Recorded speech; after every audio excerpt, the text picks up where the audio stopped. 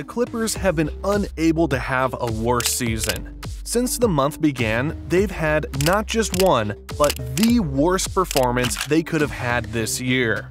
Today, we'll talk about why the Clippers made a mistake by including James Harden. Let's be honest, the Los Angeles Clippers haven't been a team that has been lucky throughout their history, and currently it doesn't seem to be any different. Even their attempts with the LobCity project, when they tried to solidify themselves around the 2011 era, weren't a moment of resurgence. It wasn't until 2019 that there was a glimmer of hope with the entry of Kawhi Leonard and Paul George. Their arrival brought hope to the team's fans, if they have any. Now, the odds of becoming a winning team were high. Despite the initial promise, the 2021 season proved to be inconsistent, with ups and downs and injuries affecting the team's performance in the playoffs. The strategy of resting star players like Kawhi Leonard was implemented, but the pandemic and the bubble impacted performance. Despite showing flashes of their potential, the Clippers were eliminated, causing frustration among supporters.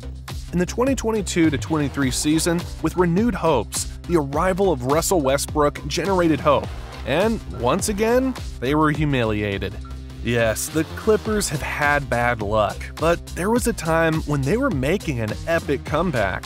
In 2015, they had a 3-1 performance, which was putting them in a great position. After so many years, we find ourselves in a similar situation today, and it's thanks to the acquisition of James Harden. Why do the Clippers currently have a 0-3 streak? Yes, a total defeat, and they're currently fighting not to be disqualified early in the regular season. Although this is just a simple exaggeration. But why is this happening? This is due to their very poor organization, mismanagement of their team, and a terrible addition to it. And this addition is none other than James Harden, who, after much drama and many problems, managed to join the Clippers just a week ago. Well, his addition had been in the works for some time, but the game debut was only recently. So what happened with his entry? Well, honestly, not too well. What seemed like a rigorous decision to desperately want Harden's entry actually turned out to be a problem. The team already has several key figures, including Kawhi Leonard, Paul George, and Russel Westbrook. But clearly, the Clippers were somewhat desperate, and Harden was eager to join to avoid being considered eliminated in the playoffs. Now, what did this cause on the team? The following result: a total of 5 consecutive losses since James' inclusion. But is it his fault, or is it just coincidence? Well, as we've said, this is the result of poor management and a misguided combination of players, and it shows during every game. Since the debut, albeit a bit delayed, it has caused this outcome. If we analyze the first game, they maintained a somewhat balanced range until the fourth quarter, when the New York team started to capitalize on the breaks of this team. Same case in the second, third, and so on until the last, which, yes, we can call the most catastrophic of all. But this happens because James Harden is a very good player, only if he's playing alone, in practice, and with his imagination, because his solo performances have managed to be quite outstanding. He's a good player, and no joke, but is he really useful and necessary? And we're talking about contribution to the team. Is anyone truly useful and necessary? The thing is, since he joined the team, he has brought conflict after conflict, mainly with the player Russel Westbrook. Both are truly incompatible, not made to play on the same court. Why hasn't the coach questioned this? Tyronn Lue should do something. Both players fight to take the ball. Does no one notice? Or is Lue closing his eyes during the games? This is causing direct chaos in everything that the game means, and no one is coordinating. Yes, they have to wait for the other to take the ball to keep playing. Analyzing the plays, you can observe the power struggle. One of them is when they attempt pick-and-roll plays, where they force the other to make a pass. Yes, to no one's surprise, it's creating poorly executed plays, turnovers, and scores for the opposing teams. We desperately need changes in the team dynamics. It's evident. Harden, known for his ball-dominant playing style, must adapt to a more collaborative role to achieve effective harmony with Westbrook, Paul George, and Kawhi Leonard. However, the resistance of both players to take on secondary roles is creating disasters. And now, the dilemma begins of deciding who to bench between Harden and Westbrook, because one of them has to stop playing. Both are players with solid and huge egos, almost like Donald Trump's, and have been leaders on their previous teams, which obviously causes friction if one of them is relegated to a less prominent role.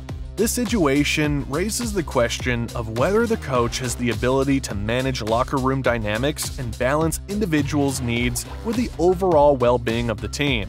But a quick decision must be made. If he wants to recover the team and improve this, an important thing is that one of them takes a seat. What do you think? Tell us in the comments.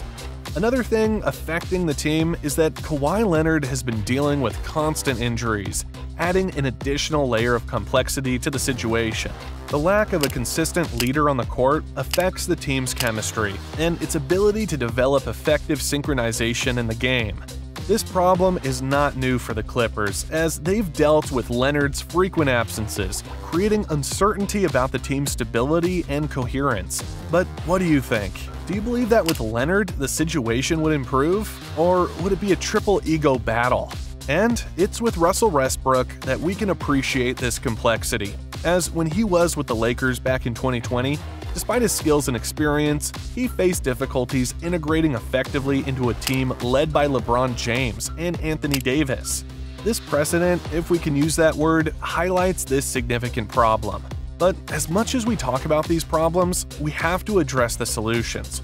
It's already clear that the absence of a leader and the ego of former leaders are creating chaos in the games. One of the two has to take a seat to move forward, even if it may result in a possible departure in the future. However, it's preferable to lose one player than two and be humiliated in all future games. In this situation, there are two possible outcomes. One involves James Harden adapting to the Clippers' style, learning to release the ball, and becoming more collaborative to finally create harmony within the team. And why? They just brought in Harden. Benching him would be a waste of talent. In this context, it's best to have him in the game as long as he agrees to become more collaborative. Of course, the challenge is for him to accept this. He would clearly prefer to go solo in a game against the San Antonio Spurs in a one-on-one duel with Victor Wembanyama, even if he ends up humiliated by the NBA's towering figure. But in a hypothetical scenario, the idea is to achieve integration. From this perspective, it's best to reject this idea, as his ego will not allow it. This leads us to an inevitable option: benching him and keeping Russel Westbrook in the team. Since it doesn't matter how we look at it, these two cannot play together. Even if Russell has been there since the 2022-23 game, he might have better chemistry with his teammates, but that means letting go of the effort and drama that comes with bringing in James. This leads us into a heated debate. Should we bench Russell or James? Meanwhile, another player who should be in the game and increase his involvement is Paul George. Due to his experience and ability, he should take on a more prominent role and a more active participation in the game. His leadership will not only impact the court, but also influence the team culture, providing valuable guidance to ease tensions and facilitate Harden's integration more effectively. We need him more consistently, and the result of the game against the Grizzlies emphasizes the importance of restructuring the team. When Russel Westbrook entered the third quarter, it stood out as a key moment, providing not only a precise assist to Zubac for a crucial point, but also excelling in fast breaks that capitalized on the team's solid defense. While towards the end of the last quarter, Paul George emerges as the undisputed leader on the court, demonstrating his ability to overcome defenders in crucial moments, generating not only opportunities for his own offensive game, but also providing strategic assists benefiting his teammates.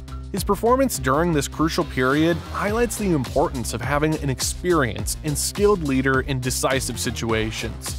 However, things take a problematic turn when, in the final moments, James Harden, despite scoring a crucial three-pointer, fails to prevent the Grizzlies from responding with a 5-0 run.